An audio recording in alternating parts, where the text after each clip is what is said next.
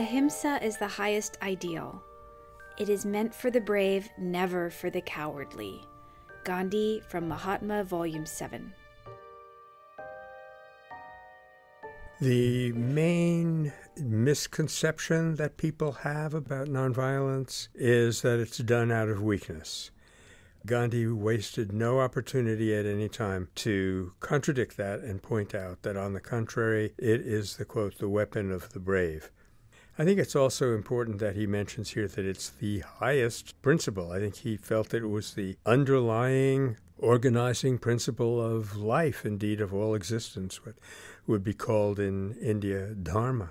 In fact, this was an axiom in ancient India, ahimsa paramo dharma, meaning nonviolence is the supreme law.